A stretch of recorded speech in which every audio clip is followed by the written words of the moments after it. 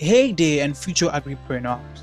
We're so excited to share the incredible journey of our tomato and bell pepper seedlings as they take their first steps into adulthood.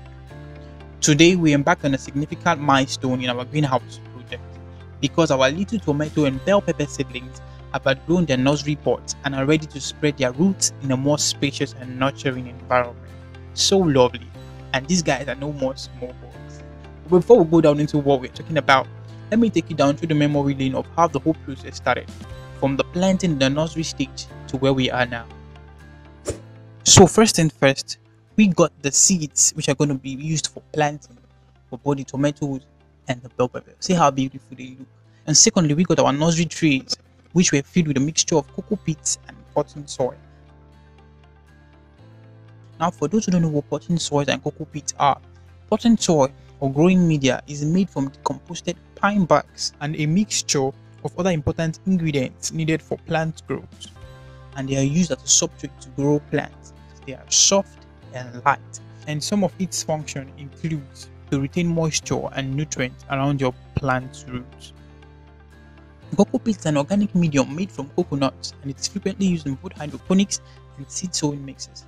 Its advantages include light in weight, relatively inert, and comes from a sustainable source. Now, after filling our nursery trays with a mixture of cocoa peat and potting soil,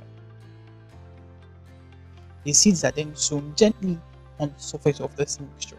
Now, the seeds are not sown too deep because seeds sown too deep have a problem with germination. Then, after the seeds are then sown, they're then covered with the same mixture of cocoa peat and potting soil, and then they are watered gently so as to retain moisture content. And after they're being watered, they're then taken to a dark room where they are being kept for some days. Now, the essence of keeping these in the dark room is actually to maintain constant humidity, temperature, and moisture, which actually favors germination, or some may say sprouting.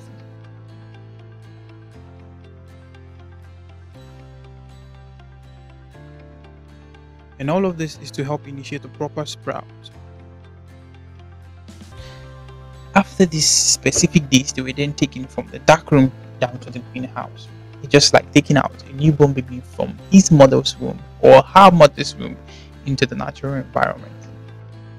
The trays were then transferred to the greenhouse and they were watered adequately for the first 4 days. And after which, important chemicals like calcium nitrate and some amount of water were also used on the plant. Now, the essence of the calcium nitrate is actually to stimulate root growth so as to produce healthy and vigorous plants. And then the anti-crop chemical diluted with water was also used on the plant. Vital chemicals like hydrogen peroxide, phosphoric acid, diluted were also used on the plant. And then released to the bag containing substrate for drenching. Now, the substrate is actually a solid medium in which the plants are going to grow in, and we will discuss more about this in details in our upcoming videos. Finally, transplanting of the seedlings into the substrate bag was carried out. So happy for these guys, because as these young plants continue their journey into adulthood, they anticipate witnessing their transformation from tender saplings to robust tomato plants and bell pepper plants. It's truly a testament to the wonders of nature and the joy of nurturing life. Stay tuned for updates on their development, as we'll be sharing tips and insight on how to care for your own tomato and bell pepper plants.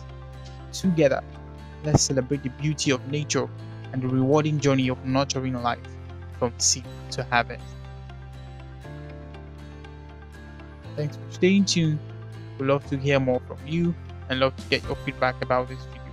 If you love this video, please like, comment your thoughts, and then share this video. See you in the next upcoming videos. Bye for now.